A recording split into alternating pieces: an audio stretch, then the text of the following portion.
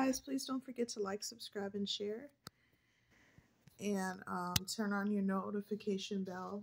I keep on forgetting to say turn on your notification bell, but that's also very important. So I wanted to talk to you guys today about,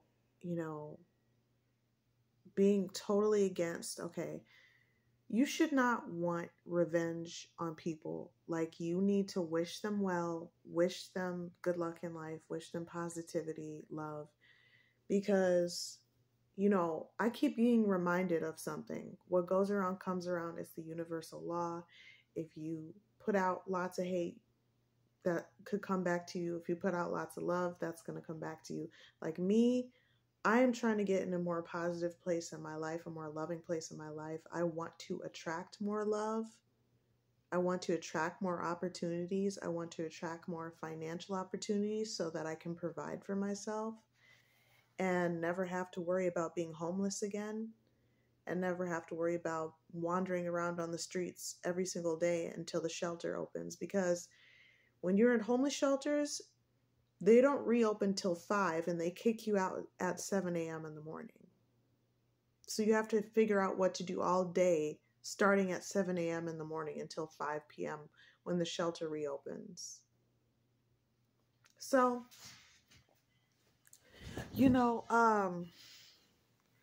if you're being bullied, if you're having any guy threaten you, like I've had a lot of people threaten my life, a lot of people threaten my safety, and a lot of people push past my boundaries, instead of getting to the point where I'm angry and I feel like I need to do something about it, letting the professionals handle it, contacting law enforcement is super important. Collecting as much evidence as you possibly can, like filming the person every time they come around you. But do not be violent towards anybody, because even if you are defending yourself, that can come back towards you and people can misinterpret that. Like, the law sees it as, even if you're in self-defense, you can still wind up getting in trouble for that. So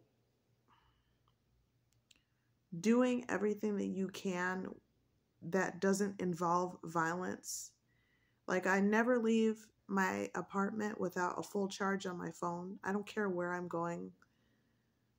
It's really important to me to have 100% charge on my phone so that if something does happen, I could call for help right away. And,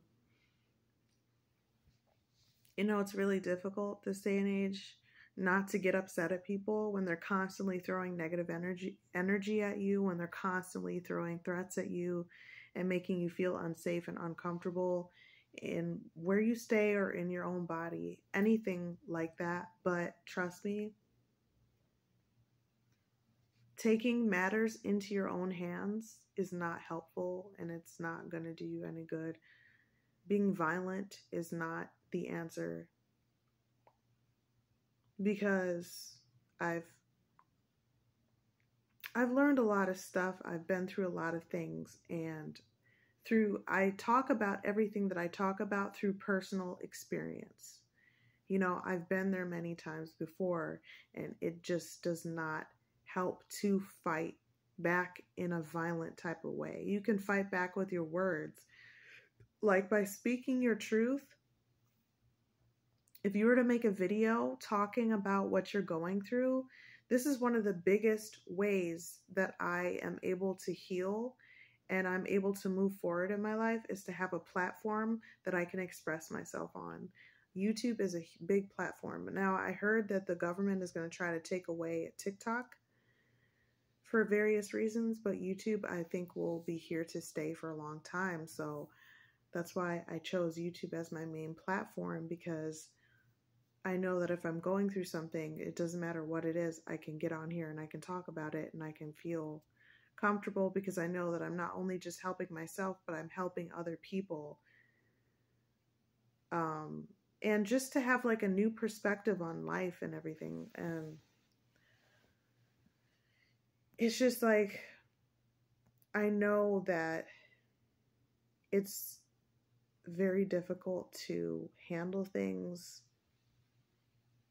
in a calm manner when you're going through so much shit, but like when you have videos that you can post online talking about what you're going through, that is when the power is back in your hands. As long as you're able to speak up for yourself and you're able to make your boundaries known, if you tell a guy that you don't want him to show up at your place or you don't want him talking to you, whether you're out walking on the street or he keeps calling your cell phone, you set that boundary, you're firm in that boundary, you're confident in that boundary, and that's all there is to it. If that guy continues to bother you, then you need to go to law enforcement, and that's it. Like, don't try to, and then pray, of course. If you are spiritual, you don't necessarily have to be religious, but if you are spiritual, whatever you believe in, like, pray and, you know, wish that person well. Don't wish bad on that person. Like, because I know that sometimes when we get upset, we want instant gratification, and sometimes through instant gratification we wish bad on somebody, and we should never do that. We should wish them well and wish good things for them, but at the same time you should protect yourself always. Don't set a boundary and then take that boundary away because somebody else is saying they don't like that boundary that you're setting. You need to stick with that boundary, and if somebody is upset that you're setting a boundary, then that is just another sign that they don't respect you. They don't actually care about you, because if somebody actually loved you and cared about you, they would never, ever try to force their way into your life. You know? And they would never make up rumors about you. They would never tell lies about you. They would never say that you're a woman who likes to sleep around. They would never say that you're putting spells on them when you haven't done any magic to harm anybody. If anything, if you've done any kind of magic, it's been to heal yourself and your body. And it's been high vibrational, it's been positive, it has nothing to do with negativity, it has nothing to do with trapping a guy and being dishonest by doing a love spell. It has nothing to do with any kind of negativity, yet there are men out there who will project that type of stuff onto you. And that every single time they see you around, they come up with all of this stuff in their head as to who they think you are based off of how you dress, how you carry yourself, how you respond to them, how you respond to others around you, how you do your makeup, your hair, your clothes, how much money he thinks that you have. That's a big thing in society. A lot of men make women feel like, oh, they can't be successful as a man financially. And, you know, they offer you things that they don't think that you'll ever be able to get on your own, or that they try to like hold over your head in order to basically say, you know, you can have this lifestyle, but you have to allow me to control you, and you should never allow a guy to control your entire life over money. Money is great and everything, and it's nothing wrong with loving money. However, if you are allowing money to get you into like situations with guys where like he wants so much control over you, like, here's the thing. I didn't have control over any of the things that happened to me, unfortunately. Even the sex trafficking, I'm a survivor of that. I'm a survivor of being abused as a child. I didn't have control over those things, but there were adults around me who had control. They had the power, and they abused their power. I'm not the type of person who got myself into those situations on purpose. And a lot of people assume that I did, because a lot of people don't know the difference between trafficking and prostitution. I was never a prostitute. I was sold. I was forced to do certain things. However, you should never allow a guy to control you under the guidance of money or materialistic items, like anything like that. You should never like have a guy talking, because a lot of men will say, oh, I can give you a good lifestyle. I'll give you money. I'll give you whatever it is that you want. Just, he basically wants your soul, basically. Like, he wants control over you as a human being. Every single thing that you do. And it's going to wind up draining you, and it's going to wind up causing you to go into a deep, dark depression. And you're going to have mental health issues, physical health issues. There's going to be a lot that comes in. The healing journey is going to be long, because the more trauma that you go through, the body keeps the score. You know, starting from childhood on, the body keeps the score. Like, the more that you go through, the more you're going to be affected by it, the more healing, the more time it's going to take for you to get better. And you know, that can be very damaging. And you know, you can get better. Don't let anybody tell you that you can't get better, but it's going to take a very long time for you to get better. And I'm telling you right now, like, it's not worth it. Like, forsaking your own morals and your belief systems so that you can have something that you can get on your own. You don't need a guy to provide things that you can get on your own. Like, there are so many opportunities in life that are coming to you that you don't know anything about. You're just living your life, going day by day and doing the best that you can and taking care of yourself and loving yourself. And you find different ways to do that. And people can assume all they want to about your financial status, but it's not worth, like, giving out all of those belief systems up and just for the sake of, like, having somebody else do things for you, because that control, that power that they have over you, oftentimes in society, they will abuse that power and you'll wind up in a really bad situation. So, you know, there are several messages in this video that I want to get across. Violence is never okay.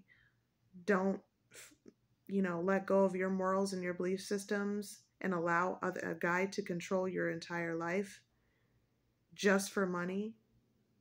Okay? Money that you can make on your own, money that the universe and angels will bless you with money. Yeshua will bless you with money. You don't have to do all that type of stuff. And the other message was, the assumption that people already come in with, that guys in particular already come in with, that they can provide you things that they assume you don't already have. By working hard, by getting back on your feet, by being a determined young woman and being inspired to do better in life. That's what I am. I'm inspired to do better in life, and I'm inspired to do positive things in the world. That's why I'm able to get up every single day. I have inspiration, and I have, like, a story behind me, and I've been through a lot, and I don't ever allow any of those things to bring me down or to prevent me from reaching my goals. It has made me a lot stronger of a woman, and a lot of people don't want to respect me or take me seriously because of how young I look and because of being a female. And, all of these things are preventing them from wanting to respect me and wanting to be genuine towards me and wanting to be a positive influence on my life and other people's lives. And I really feel like I'm teaching people, my boundaries. I'm teaching people that I do have standards, and my standards are really high for every kind of relationship that I get into. Romantic, friendship, I don't care what kind of relationship it is. My standards are very high, and I will always stand by the stuff that I believe in, and I'm not going to leave it behind just because somebody thinks that it's not cool. I'm always going to remain myself. I'm always going to be authentic to who I really am as a woman. And I definitely never let anybody change my perspective or change my viewpoint. If I know that's the right thing for me to do in my life, then I'm going to stick with that. It doesn't matter how close that person is to me,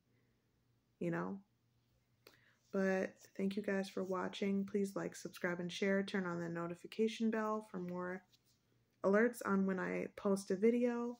Thank you.